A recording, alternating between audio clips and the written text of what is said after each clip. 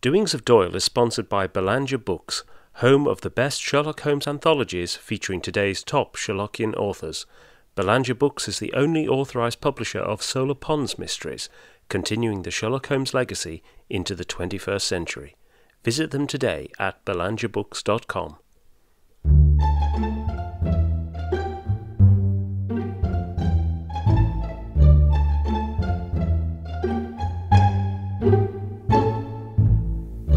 Welcome to Doings of Doyle, a podcast dedicated to the works of Sir Arthur Conan Doyle, the creator of Professor Challenger, Brigadier Gerard, and, of course, Sherlock Holmes.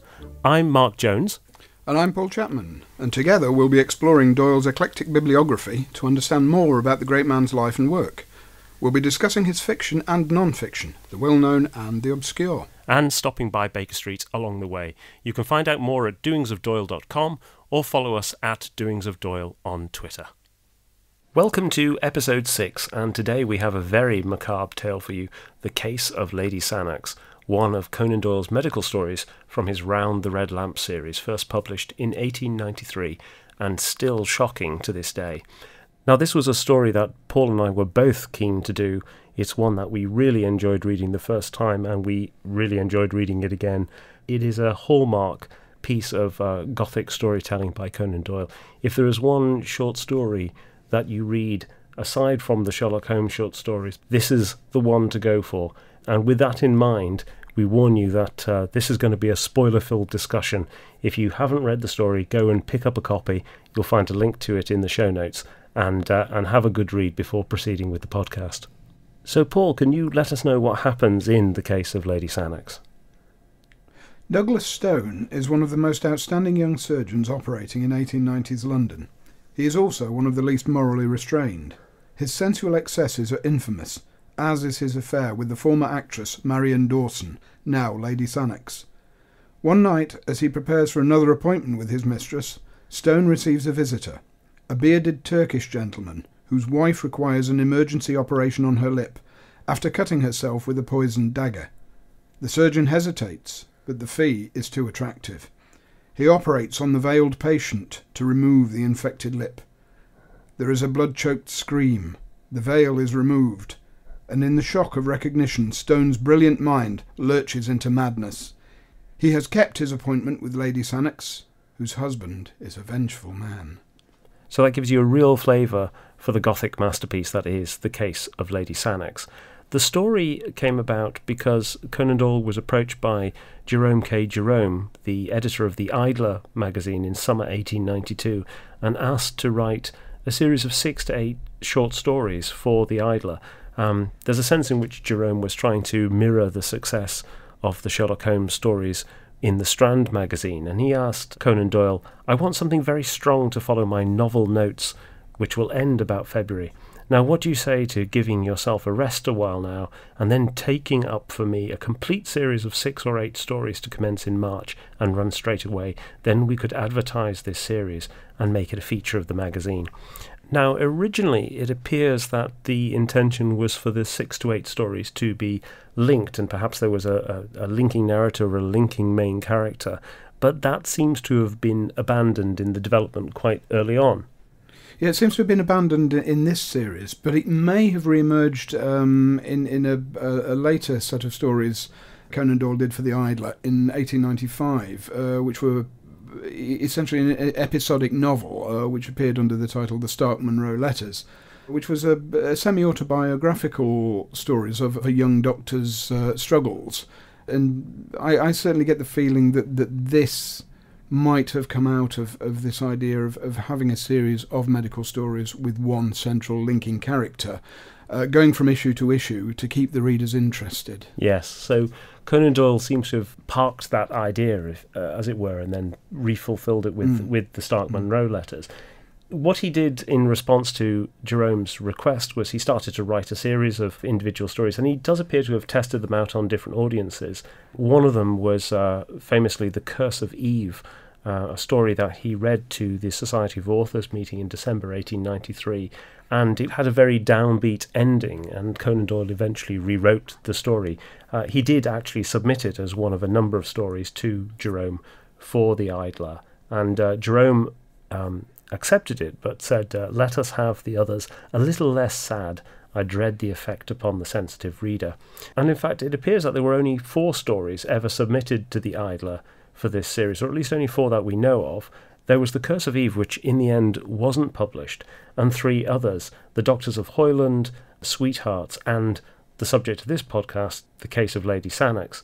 None of these stories, I think, none of the 3 that were printed were realistic in the sense of describing medical realities and practicalities. And so they appeared ultimately in The Idler, whereas things that were much more medical in nature actually appeared later in a collected volume. The Case of Lady Sannox first appeared in American newspapers in October 1893 and first appeared in the UK in The Idler in the following month. It was actually sandwiched between the Naval Treaty, which appeared in the Strand magazine in October, and The Final Problem, where Sherlock Holmes disappears over the Reichenbach Falls, in December 1893. So it comes out around the same time as what Conan Doyle believed were to be the final Sherlock Holmes stories, and consequently we believe that The Case of Lady Sannox was written around the same time as those stories, and that has some significance, as we'll come on to see. It appears that in the early months of 1894, Conan Doyle then worked on a collected version of the 3 stories and added 12 others in the form of the book that became known as Round the Red Lamp, being Facts and Fantasies of Medical Life, published by Methuen in 1894. The book seems to have gone through a number of titles at various times. It was In a Doctor's Waiting Room, or Tales of a Physician's Waiting Room, Under the Red Lamp, and Dream and Drama was another such title. Yes, and even Conan Doyle himself recognised that Dream and Drama wasn't a particularly good title. He almost apologised for it in a letter to one of his literary mentors, James Payn. So let's focus in on The Case of Lady Sannox, and this is a story that really showcases Conan Doyle's brilliance as a short story writer.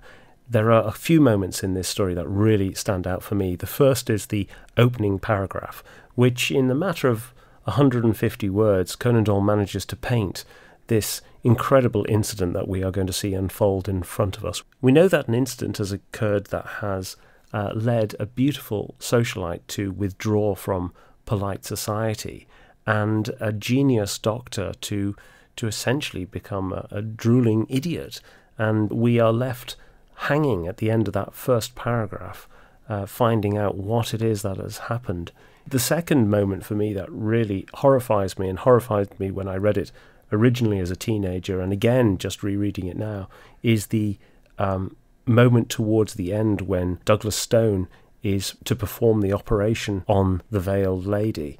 And there is a moment when you think that Douglas Stone is going to be redeemed. He is not going to perform this operation, and instead he is threatened with his fee being withdrawn by this mysterious Turk.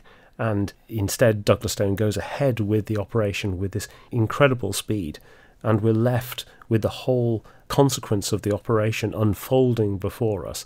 And you get this real sense of Douglas Stone's mind disintegrating in the description of what is happening in that strange back room off the Euston Road. It's a really evocative moment, and I think the speed and the pace and the way in which Doyle handles both the setup and the denouement is really masterful in this story.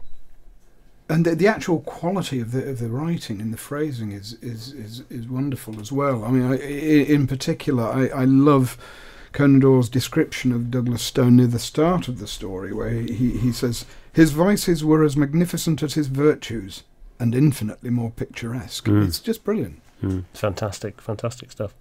And that's just the start of Conan Doyle laying out the personalities of the 3 main characters in the story. And there are only 3 characters. You've been looking into the origins of some of the names. Yes, I think these are just possible origins, but Lord Sannox, for instance, Sannox is it's a pretty unusual name, but Sannox is actually a point on the Isle of Arran, off the northwest coast of Scotland. And Doyle had actually had a holiday on Arran in August and September 1877 in the company of his little sister Lottie and his school friend James Ryan. And there was an incident which occurred there, which he noted in a letter, and said, "Did you notice in the Scotsman that the sea serpent had been seen close to Brodick here, off the Sannox rock?" So I think that the name Sannox is stuck in his mind, and it reappears in this story. Of the other two characters, Marion Dawson, who is Lady Sannox herself, when Conan Doyle was on holiday in Switzerland in the summer of 1893, that summer where he first saw the Reichenbach Falls and decided Sherlock Holmes's fate, one of his walking companions on that was the editor of the Christian magazine The Young Man, the Reverend W.J. Dawson. Again, the name may just have stuck in his mind. And another thing that happened in the summer of 1893 was that Louise Conan Doyle was confirmed in a diagnosis of what they then called galloping consumption. And the ultimate confirmation of that diagnosis was by the eminent Sir Douglas Powell. And I just wonder if the name of this eminent surgeon, Douglas, again became transferred to Douglas Stone. Yeah, I don't think there's anything meaningful in it, but it's just one of those things where he'd retained the name. I think if anything is symbolic in any of the names, it is Stone as the surname of the eminent surgeon, because there is very much that idea that he is a heartless individual. He is absolutely obsessed, and it's this sort of sensualism that actually leads to his downfall. But he's also cold and unempathetic and heartless, and Stone could well be an echo of that. Now, one of the things that's quite problematic about the story is that the title character, Lady Sannox, does not really appear in the story as such. She doesn't have any agency, and the moral judgments placed on her start right from the very beginning. She is the notorious Lady Sannox. She has a liking for new experiences and was gracious to most men who wooed her. Gracious to most men who wooed her. Again, this is Doyle and his wonderful phrasing. That is so loaded. And a similar case is 2 years earlier, where in A Scandal in Bohemia, where Irene Adler, the actress and singer, was readily characterised as Irene Adler of dubious and questionable memory. Yes, and again, this Lady Sannox is an actress. The acting profession being synonymous with prostitution. Yes, actress being in many cases a euphemism. Yeah, absolutely. And you can contrast the treatment of Lady Sannox and the moral judgments passed on Lady Sannox to the way in which Douglas Stone is presented, who's presented much more as a celebrated physician, a great genius of surgery. He's celebrated for his professional brilliance, but there's also a sly admiration of his, shall we say, immoral character within the gentlemen's clubs. Stone isn't the one who's condemned within this world. It's Lord Sannox for putting up with his wife's behaviour. Yes, Conan Doyle's really good on the gossip that surrounds Lord Sannox. At one point he says, did he know his lady's ways and condone them, or was he a mere blind, doting fool? It was a point to be discussed over the teacups in snug little drawing rooms, or with the aid of a cigar in the bow windows of clubs. But there is a darker side to Lord Sannox, and it is laid out quite quickly in a couple of fleeting references. The first, which is a real clue, is that while we've said that Lady Sannox was herself an actress, it is said that Lord Sannox was an actor and was involved in the theatre. And when discussing the gossip that surrounds Lord Sannox, Conan Doyle has this apparently humorous line that actually has a deeper meaning to it. He says, there was but one person who had a good word to say for Lord Sannox, and he was the most silent member in the smoking room. He'd seen him break in a horse at the university, and it seemed to have left an impression upon his mind.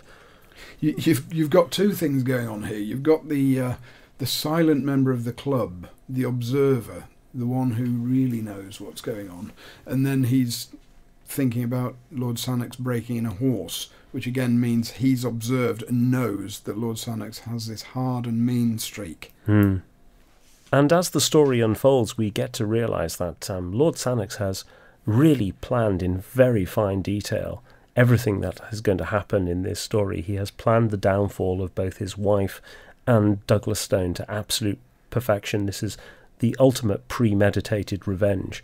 And so those little clues as to Lord Sannox's capabilities and his strength of character and strength of mind that are laid down very, very discreetly early on in the story really lay the foundations for the end of the story and for the shocking conclusion. And the high drama of this Gothic revenge is illustrative of a particular literary influence, we think, on this story, the Conte Cruel. Yes, this was a French school of a particular type of dark little story. In his introduction to the Daedalus book of 19th century French horror, Terry Hale describes the style as grim little moral fables, which sums them up quite nicely. The main impetus for the development of this style was the influence of Edgar Allan Poe on the French literary scene, following the translations of Poe by Charles Baudelaire in the 1850s, which had a great impact. Poe's ideas were taken and transposed in a very Gallic way into this school of the Conte Cruel. Probably the most famous writer in this style was Villiers de l'Isle-Adam, who actually, his most famous work is simply titled Conte Cruel. But there are also other writers like Charles Cros and Catulle Mendes. As well as the grim little moral fable element, these stories often had a cynical touch to them as well. And although he wasn't strictly part of this school per se, Guy de Maupassant was very much in this style when he could turn on his more cynical voice. And he was a great influence on Conan Doyle. There's several points in Letters and in Through the Magic Door where Doyle is very specific in his praise of the stories of Guy de Maupassant. In fact, we know from the evidence of Through the Magic Door that Conan Doyle was reading a volume of Guy de Maupassant's stories in the late summer of 1893, which would be about the time he was writing or contemplating writing The Case of Lady Sannox. And around the time that he's reading Guy de Maupassant and he's planning The Case of Lady Sannox, as we said earlier, he's also writing what he thinks are going to be the final adventures of Sherlock Holmes, with Naval Treaty and The Final Problem. And I think Charles Prepelec has said in his review of The Case of Lady Sannox for his blog that there's a strong feeling of Baker Street around many of the elements within The Case of Lady Sannox. The fact that the Turk arrives at Douglas Stone's house at a time where the rain is lashing against the window pane and it's almost as though a client is arriving on the scene. There's almost a sense in which you could feel The Case of Lady Sannox was an early idea for a Sherlock Holmes story that just then wouldn't fit within the mode of Sherlock Holmes stories and was transposed into a different genre, as it were. You also get this in one of the other Round the Red Lamp stories, The Third Generation, where the patient arrives in the lashing rain and disturbs the learned specialist who's comfortably ensconced in his home and is suddenly called out to be met with a very grim little story. Yeah, and Douglas Stone is in many ways very similar to Sherlock Holmes. I think it's been said before that the model for Sherlock Holmes, certainly in Studies in Scarlet, is the consulting physician, and there are some echoes between Holmes and Stone. Yeah, there are quite a lot when you look at this particular story. I mean, the very title, The Case of Lady Sannox, sounds like it could be a detective story from the beginning, but also Stone's similarities to Sherlock Holmes, his brilliance and standing in his chosen occupation. Is similar to Holmes's as a detective. He has his wider potential. It's said of Stone, those who knew him best were aware that, famous as he was as a surgeon, he might have succeeded with even greater rapidity in any of a dozen lines of life. And we know from Holmes he could have been a forensic scientist or even a great actor. Or a criminal. Absolutely, yes. Stone physically operates in Holmes's home territory. Again, of Stone, his energy, his audacity, his full-blooded self-confidence, does not the memory of them still linger to the south of Marylebone Road and the north of Oxford Street? This is where Baker Street is, of course. He even speaks like Holmes. When the Turkish gentleman calls on him, he says, "You will remember that I have an appointment, sir," said the surgeon with some irritation. "Pray confine yourself to the necessary details."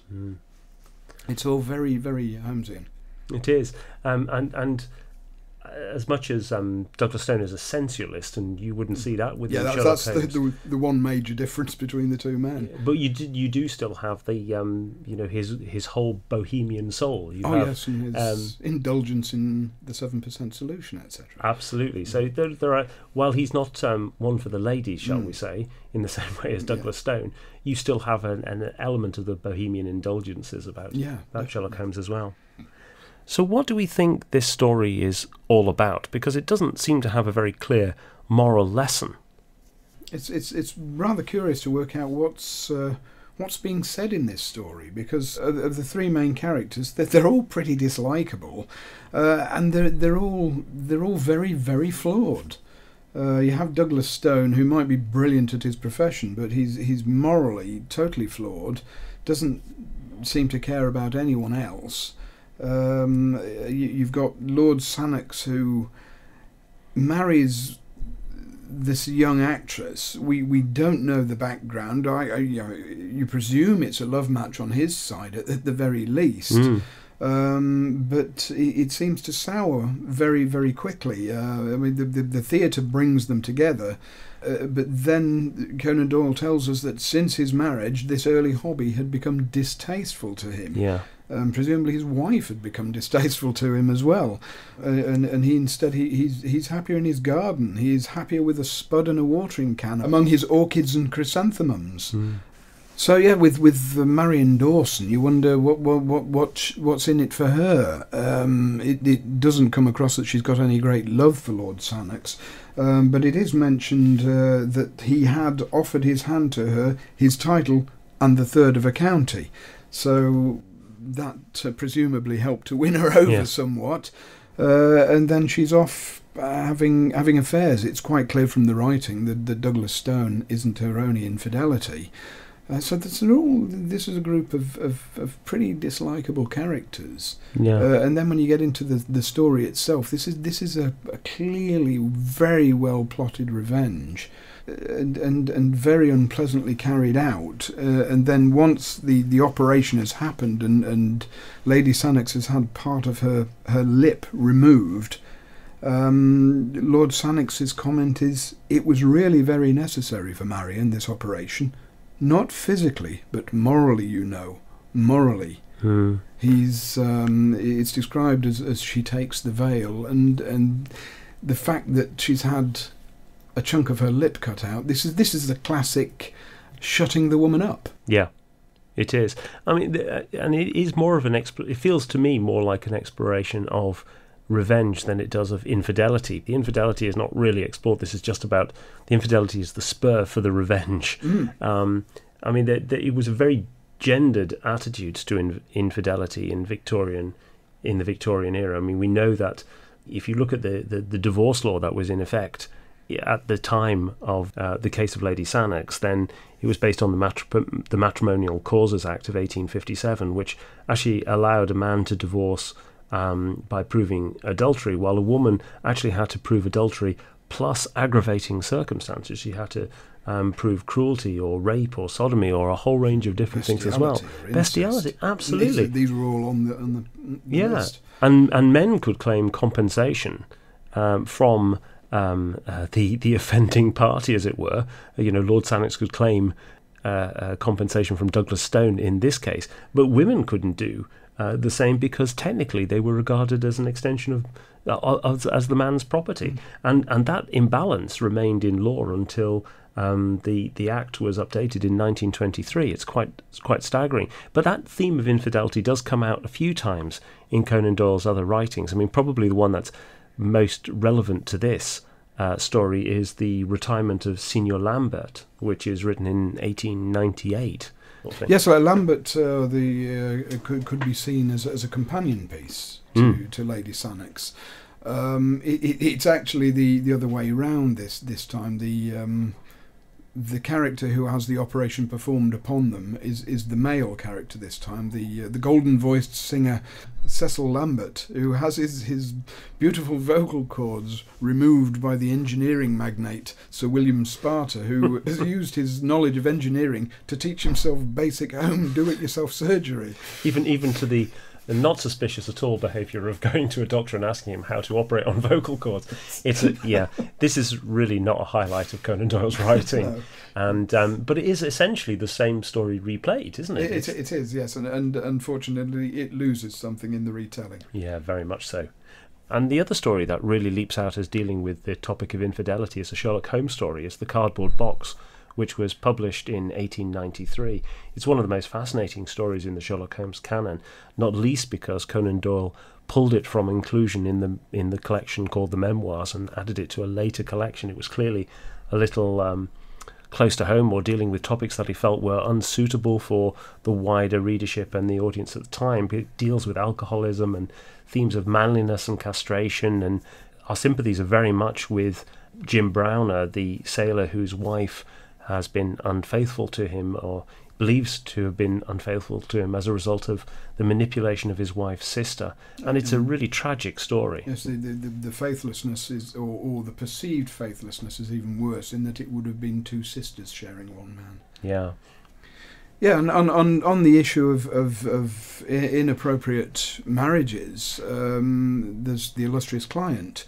And you think that Marion Dawson could have perhaps done with some advice to stop her marrying Lord Sannox, as Violet de Merville is prevented from marrying the totally inappropriate Baron von Gruner. And while this all sounds like high melodrama, I think you can make the argument that Conan Doyle is also passing some personal reflections on the medical profession. Medicine was increasingly professionalising in the late 19th century. I mean, there'd been surgeons and apothecaries and healers and quacks for centuries, but actually in 1858 the Medical Act had been passed, the General Medical Council had been introduced, and from that point on you needed to be formally registered to practice, and that led to codes of conduct to essentially try to prevent rogue doctors bringing disrepute on the profession, and there were quite a few of them. I mean, one of the classic case in point there is George Budd, one of the doctors that Conan Doyle met early in his career. Yeah, and who took him down the wrong path for a while, and ultimately provided good material for the Stark Munro letters. And it's notable that in the case of Lady Sannox, Douglas Stone is reputed to have been kicked out as vice president of one professional body because of his conduct. And there was a very clear hierarchy in the medical profession, with consultants at the top, and then your GPs, and then ultimately at the bottom were nurses. The number of GPs remained relatively static in the last few decades of the 19th century, but there was an enormous growth in the number of consultants and specialists. Conan Doyle was one of those GPs who was trying to make the move to becoming a consultant. He moved to London shortly after meeting Sir Malcolm Morris, who we referenced in Raffles Haw, himself a Harley Street consultant who had made good after starting out as a GP. And he moved to London to try to develop his to develop wealth and status. I think Roger Luckhurst at the Conan Doyle in London Symposium in November 2019 argued that Conan Doyle went to London for status and wealth rather than knowledge, and that's illustrated in the part of London that he chose to settle in, exactly that part of London that is referenced as being between the Marylebone Road and the New Oxford Street. And there's a sense in which Conan Doyle might be taking his revenge on the profession that he's recently turned his back on, or perhaps turned its back on him. Yeah, there's a sense that certain parts of the medical profession and the literary world as well looked upon Conan Doyle as being at times rather too chippy and self-assertive. Yeah, and there is a lovely little piece of documentary evidence that might suggest that Conan Doyle was indeed putting some distance between himself and the medical profession, in that, around the time that he was writing the Round the Red Lamp stories, or at least compiling it for publication as a book, he was also writing the very first Brigadier Gerard story, The Medal of Brigadier Gerard, and that manuscript is signed A. Conan Doyle, MD, but the MD is scored through. So right at the time that he's pulling together Round the Red Lamp, he's writing out the MD bit from his work. And certainly Conan Doyle always takes the side of the GP. One of the last stories of Round the Red Lamp, The Surgeon Talks, ends with a message about the role of the doctor, his place in society, and the good he can do. Whereas surgeons in Conan Doyle stories tend to be rather more elitist and impersonal, and see patients as a case only, something that you could level against Sherlock Holmes too.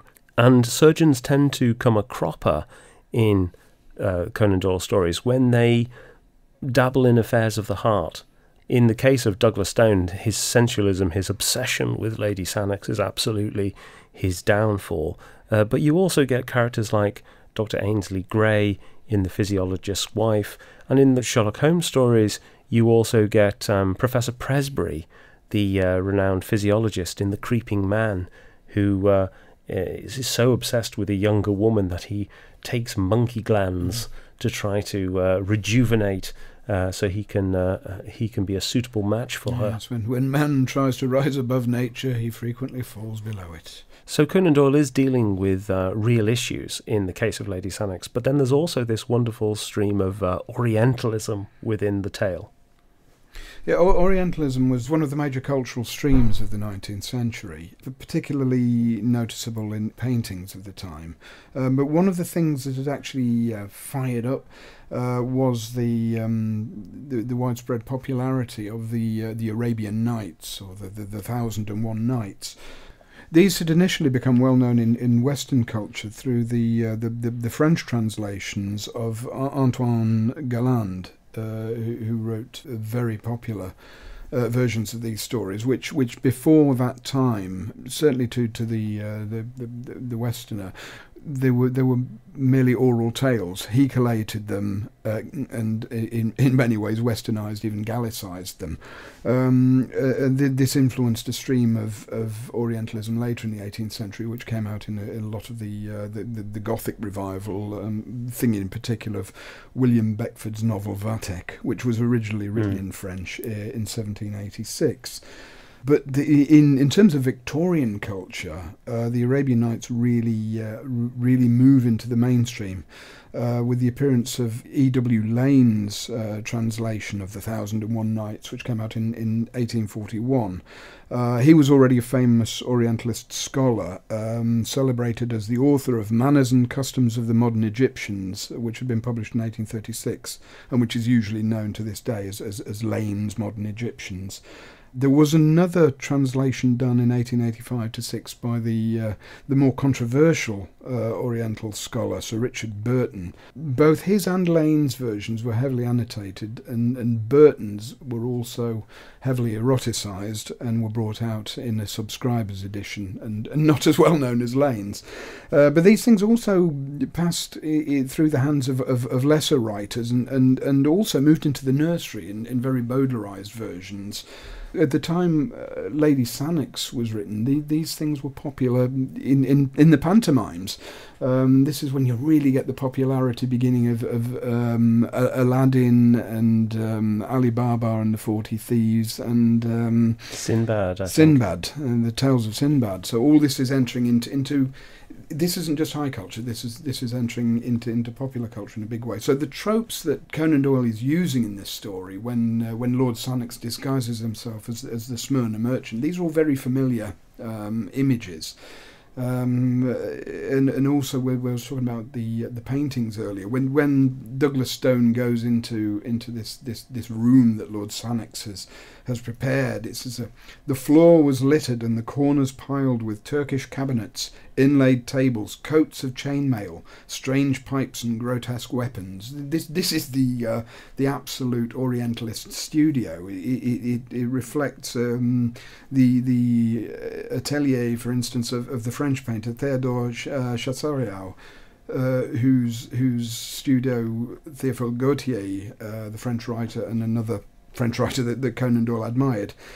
He talks about going to this studio and looking at the barbaric charm of the painter's assembly of daggers, Circassian pistols, Arab guns, old Damascene blades and firearms embellished with silver and coral. So all this barbaric splendour. This is the world that Conan Doyle is channeling here. But there's a point to all this. And that's taking us back to this theme of the iniquities of marriage. Yes, yeah.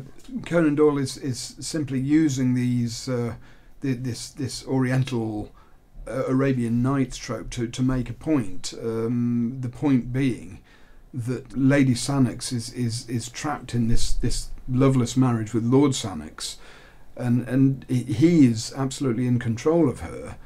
And she has no more freedom than a concubine within this kind of world of the harem, the westernized, eroticized, imagined world of the harem, where the pasha or the sultan is very much in charge. And there is a reading that this is a story about a male control over female sexuality. Elaine Showalter in Sexual Anarchy, Gender and Culture in the Fin de Siècle, written in 1990, argued that Lady Sannox is a straightforward reference to female circumcision or female genital mutilation, a practice of which the Victorians had become aware in the 1860s, though was largely discredited by the time that the decade was out, and people like Richard Francis Burton had been part of bringing that to the attention of the Victorian audience. Yes, Burton, you have to trust a lot of what he says at times, but you've got to be careful with the way Burton reads things. He does sometimes wander off into the roles of an intellectualized sexual fantasy world. And this is kind of the world I think that again Conan Doyle's tapping into a bit with this story. And you could read Lady Sannox's violation as a disguised clitoridectomy. This we're talking about her lip being savaged here in a V shape. The language is very suggestive. And what is particularly interesting as well with this, talking about this litter of weaponry that is always lying around in these artists' studios or so on, this barbarically splendid weaponry. It isn't actually that which does the damage. It's the clinical, westernized forceps and scalpel that do the damage. So this is great ironic play going on here.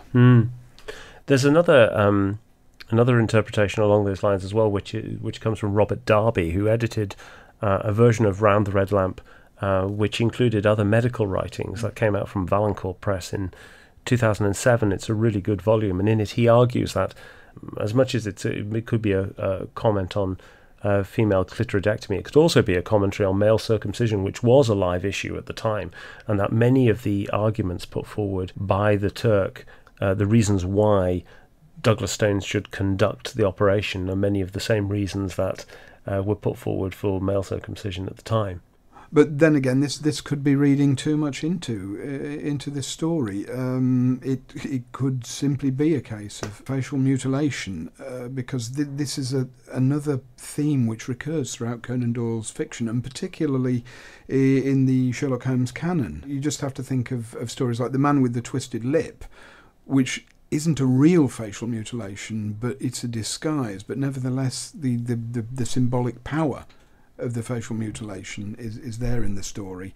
Or The Illustrious Client, where Baron Gruner has his very handsome face ruined by vitriolic acid, and Watson describes it. The features which I had admired a few minutes before were now like some beautiful painting over which the artist had passed a wet and foul sponge.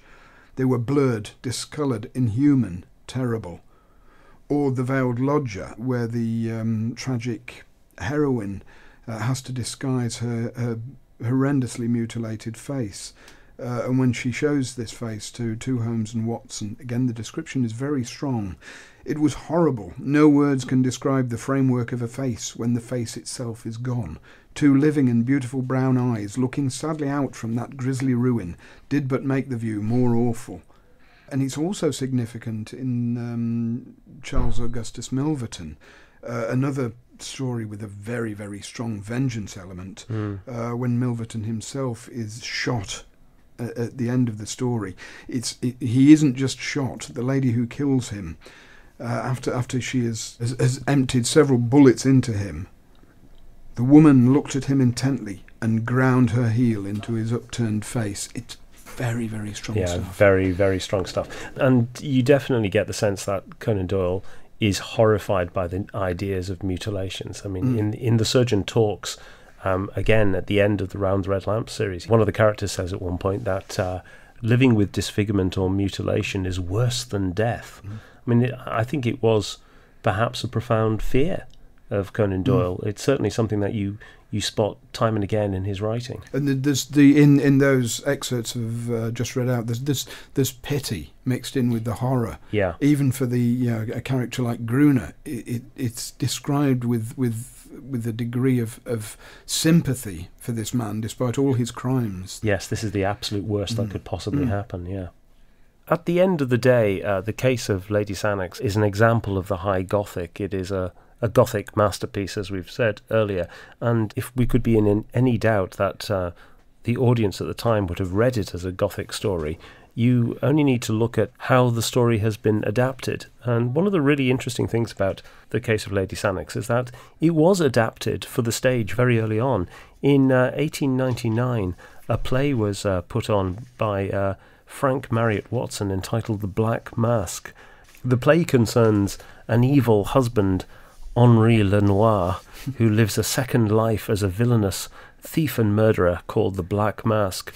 And it's a play of a prologue and 3 acts. In the prologue, Lenoir is in competition with Dr. Blackmore for the affections of Nellie Cunningham. He kills Nellie's father and frames Blackmore, and then in Act 1, which is set 7 years later, Nellie discovers that Lenoir is in fact the Black Mask. And then Act 2 is a straightforward lift of the case of Lady Sannox, with the Black Mask taking on the role of the Turk and entrapping Dr. Blackmore. Although in this instance there is a happier ending in that while Nellie Cunningham is sedated, she is able to just about see Walter Blackmore through her veil and is able to alert him, and so the operation doesn't ultimately take place. It's an interesting story because it does seem to have had the sanction of Conan Doyle. The play was put on originally in 1899 and then again in provincial theatres in 1900, and the Blackburn Standard reported at the time that one of the main situations in the play was adapted from Dr. Conan Doyle's famous story, The Case of Lady Sannox, by special permission of the author of Sherlock Holmes. It actually goes on to say, the plot is a powerful one, is full of incident, and several of the situations have a strong human flavour that appears irresistible to the audiences. And that's a pretty good description of the case of Lady Sannox. Just to give some background on the play, Frank Marriott Watson himself is an interesting figure. He was the son of Henry Crocker Marriott Watson, who was a clergyman and an early writer of dystopian science fiction. Frank's connection to Conan Doyle appears to have been through his brother, Henry Brereton Marriott Watson, who was actually the assistant editor of the Black and White periodical, which had first published Conan Doyle's A Straggler of 15 in 1891, and also assistant editor of the Pall Mall Gazette, which published The Mystery of Clumber in 1888. And H.B., as he was known, was very familiar with the literary circles of the time, with Thomas Hardy, H.G. Wells, Henry James, and J.M. Barrie, and actually wrote his own Gothic short story collections, notably Diogenes of London and The Heart of Miranda, which are still quite well regarded today. H.B. actually became a spiritualist around the time of the First World War, and he corresponded with Conan Doyle in Light. So H.B. was probably the link from Conan Doyle to Frank Marriott Watson, although there's no documentary evidence to show any contractual relationship between Frank and Conan Doyle for the rights to put on the play. But it's interesting that, in taking the case of Lady Sannox and putting it on stage, it is put on in the form of a very high Victorian melodrama, pantomime villain stuff. Frank Marriott Watson is able to lift the case of Lady Sannox and put it straight into that milieu without any real editing. The Act 2 is virtually a complete lift. And the case of Lady Sannox has also been adapted a couple more times. One adaptation that's particularly worthy of note is the CBS TV series Suspense, which adapted the case of Lady Sannox for broadcast in December 1949. And a link to it is available in the show notes, because you can see this on YouTube. It's a really good adaptation. It does make some enhancements, actually, to the original story. Lady Sannox is more brazen, if anything. She actually has another admirer who she plays off against Stone, and Stone is even more obsessed with Lady Sannox, to the point of even offering to murder Lord Sannox at some point, which is interesting in that they're almost making the same connection back to the iniquities of the divorce laws. And you thought the characters couldn't get any worse. Yeah, and Stone is reprimanded directly by the Royal College of Surgeons in the depiction. But the actual really great part of that production is the actor Berry Kroger, who plays Lord Sannox, who is fantastic. He's meek and timid as Lord Sannox at the beginning, and completely different as the Turk, and then at the end, in this version, he's arrested. The other adaptation, unfortunately, no longer exists. That was for a series called Late Night Horror on the BBC in 1968. Famous series this. It only lasted 6 episodes and was cancelled after the 6th. And the case of Lady Sannox, although they called it The Kiss of Blood, was actually the last one to be broadcast. It was cancelled because of so many audience complaints. Only 1 episode of it exists. If you doubt how horrific this story could be, you can just go and look at the title sequence that survives on YouTube, because it is one of the most terrifying things going. The interesting thing there is that it was dramatised by John Hawksworth, who would go on to produce the Granada TV Sherlock Holmes series. So it becomes quite obvious that the 20th century interpretations of this story are very clear-cut about its Gothic nature. And it's quite interesting that when Conan Doyle himself reprinted this tale in 1922, it was placed in a volume entitled Tales of Terror and Mystery, which seem a far more fitting place for it, really, than a book which is ostensibly about medical stories. Mm. So that brings us to the end of this episode. If you've any questions or comments about the podcast, you can reach us on Twitter, where we are at Doings of Doyle, or via the website doingsofdoyle.com, where you can also find the show notes. And if you've enjoyed the episode, then please do leave us a rating or review on your podcast platform of choice. So, Paul, what are we going to be looking at next time? It's going to be rather a change of tone for the next show. We're going to be looking at Conan Doyle's set of pirate stories about Captain Sharkey. That should be a bit of much-needed light relief. Aha, indeed. So until then, it's goodbye from me. And goodbye from me. Goodbye.